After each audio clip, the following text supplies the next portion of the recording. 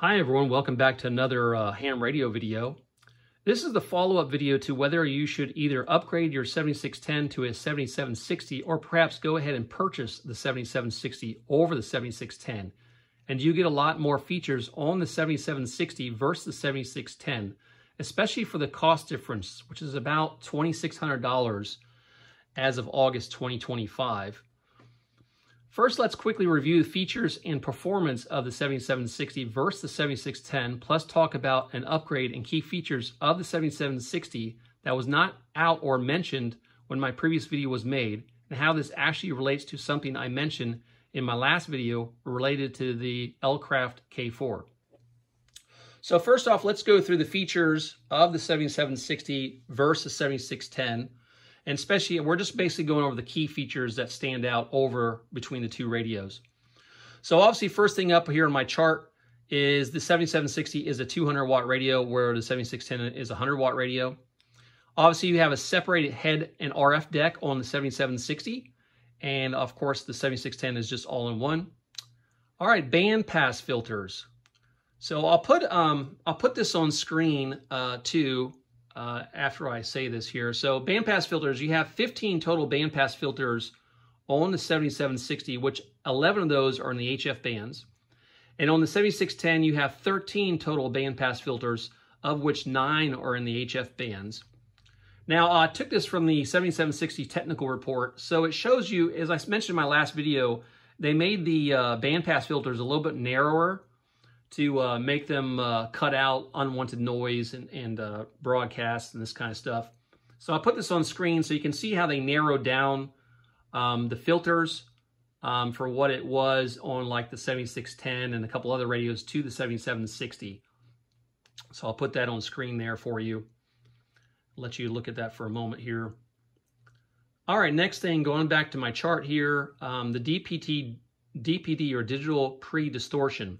So the 7760 already has this built into it, while it's a firmware update on the 7610. So you can also have this on the 7610, but I just wanted to make a note of that for some of those that might be really interested in those two features. Both radios basically have it, just it's a firmware update on the 7610. All right, next thing that stands out is the RIDI and PSK encode and decode. So you have both of this on the 7760, while you only have RIDI encode and decode on the 7610.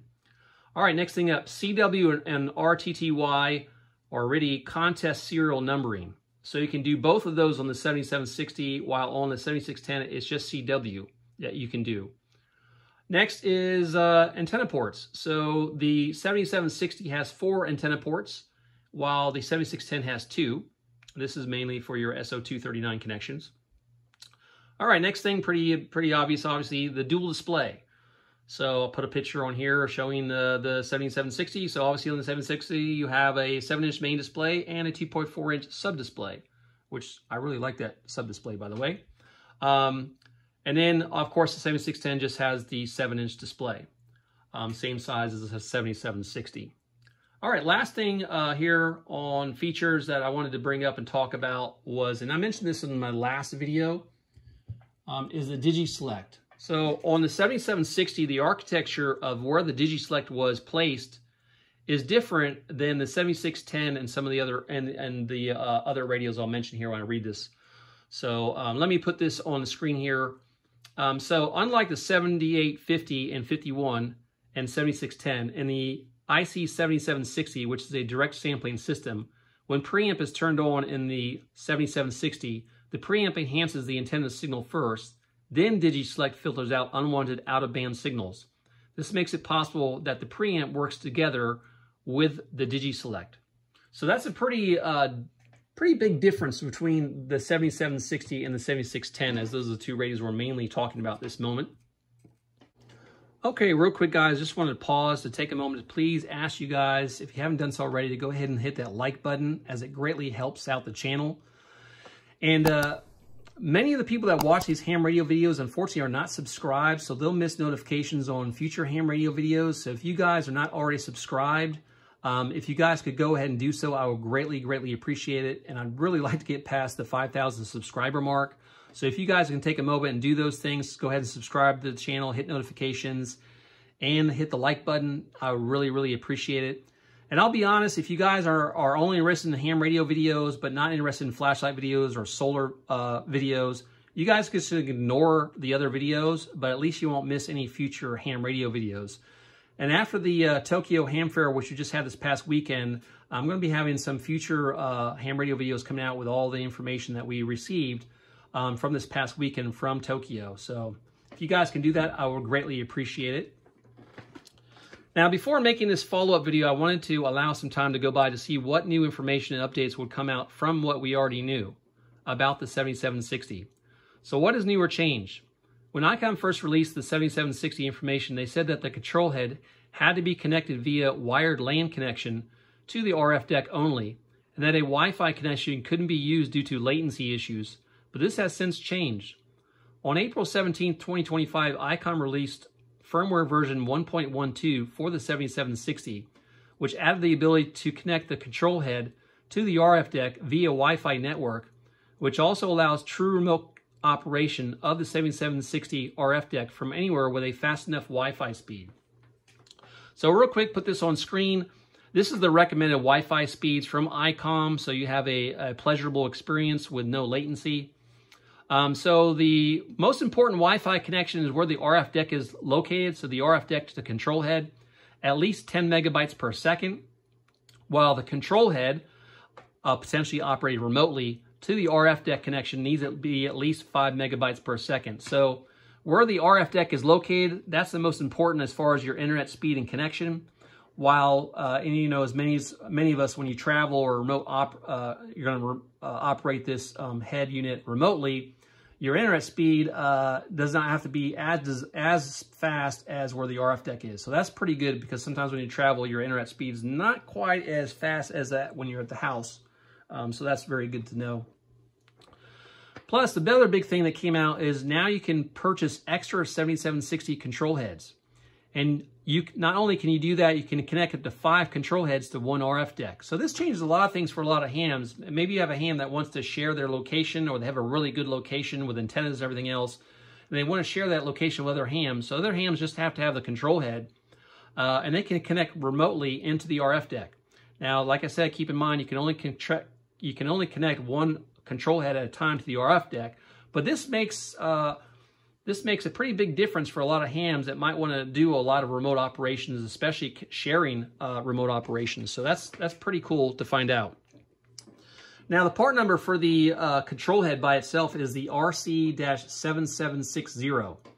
Now, not showing any favoritism to any particular retailer, I pulled these up from their websites. So in gigaparts, the control head by itself was $2,500, and on HRO, it was $1899.95. Both of these were taken on August 25th, 2025. So as you can see, it definitely pays to shop around. And I'll be honest, a lot of times, if you're going to buy some new ham radio gear, especially a radio or something like that, the best time usually to do that is around a ham radio show, as a lot of these retailers will have sales right around the shows. So that, in my opinion, is probably one of the best times to make a purchase. So just keep that aware for anyone that may not already know that. In my previous video now, I talked about how the 7760 control head reminded me of the Elecraft K4 remote head project that Elecraft was working on. Plus, I mentioned that the Flex Radio already had their remote control head, the Maestro. But the Elecraft K4 looked very similar to what Icom had done with the 7760's control head. And I thought back then to myself, wouldn't it be cool to, let's say, have 2 control heads for the 7760, one at your shack and one you could take with you and use for remote operation, provided you have a good enough Wi-Fi connection. Now, better yet, Icom could build Wi-Fi into the 7760 control head, hint, hint, Icom. While many hams would agree that Elecraft makes excellent radios with great features and performance, like their K4 series, they do tend to be a bit pricey. Just doing a little research on K4 pricing, so in order to get a dual independent receiver, like a 7610 or a 7760, with a built-in ATU, you will need a K4D model, which when I looked it up on August 25th, 2025, was showing on their website as $6,934.85. And if you wanted a remote control head for that, the K4, and they were taking back orders at the time of this screen capture on 8/25/25, that was $2,299.95. Now, the big advantage I'll give over to Elecraft for the K4 is the K4 remote control head for the K4 series does have Wi-Fi built in, unlike the Icom 7760's control head. So again, hint, hint, Icom. So that's a pretty big advantage for the Elecraft fans and Elecraft K4 users. Now, getting back to the Icom 7760 versus 7610, we discovered that in the latest Sherwood receiver test data, that the 7760 in performance is only one step up from the 7610, with the 7760 ranking 22nd on the list compared with the 7610's 23rd ranking. And despite Ray Novak's hinting that we might see a shakeup in the Sherwood rankings, this unfortunately did not occur, which is a bit disappointing to say the least. Now, the Yaesu fans will be quite happy as the Yaesus still occupy the top 3 spots on this list. So the Yaesu FTDX 101, the D or the MP version still holds number 1, with followed up by the FTDX 10 in number 2, and the Yaesu FT710 holding at number 3. Now, a lot of hams would agree with me, the FT710 was Yaesu's answer to the Icom 7300. So that's pretty huge for Yaesu to have the 710 number 3 on that list. And the Elecraft holding the number 5 slot with a K3S after the Icom IC-7760, which is just a transceiver, it's not a transceiver, it's just a receiver, the R8600, holding number 4. And the Elecraft K4D, since I mentioned, is holding number 14 on that same list. Now, when purchasing a radio, especially with the cost of some of these radios, if the performance numbers were the only measure of a radio, why, for example, did Rob Sherwood at one point admit to having 3 Icom 7610s, when the Yaesu 101 series occupied the top of the list at the time? The ergonomics and layout of the radio and its UI or user interface are just as important, if not more so. I mean, who wants to operate and use a radio they hate or dislike just because of its rankings on a chart? If you're not going to be happy operating the radio, how well it is on its specs in the Rob Sherwood report, it's probably not as important as much as you like to use that radio and interface with it. So that's probably the most important thing, right? As I'm sure many hams would agree.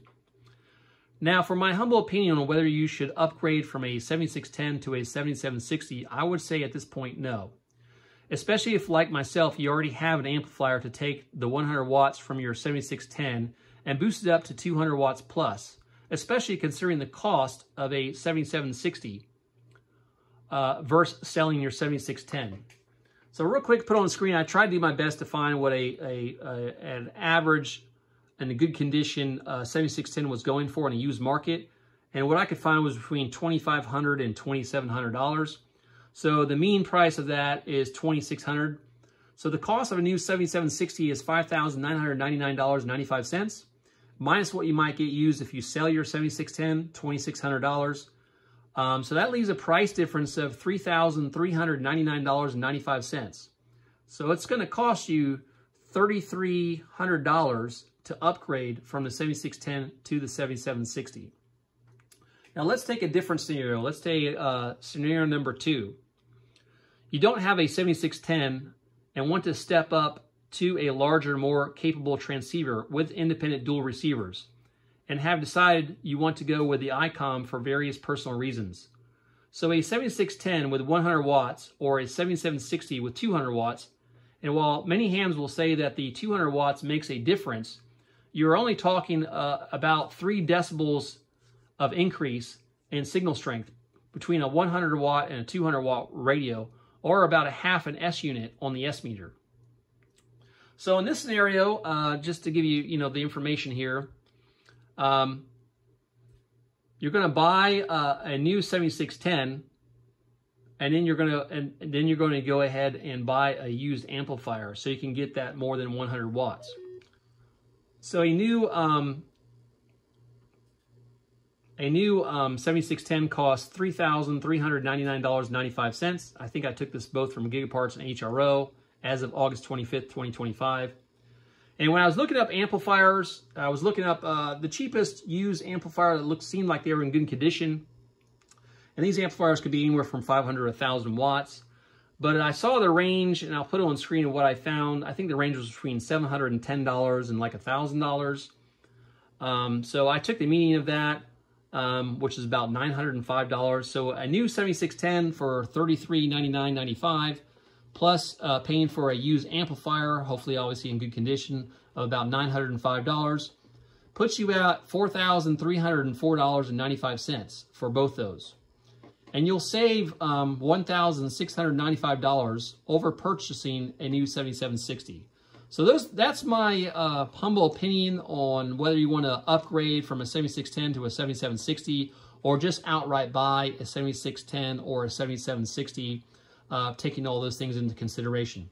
So anyway, guys, I thank you so much for watching this video. I thank you for sticking with me, and I'll have more ham radio videos coming out here in the future. So you guys take care, and I'll see you in the next ones. 7-3. Darling, I've been tempted by the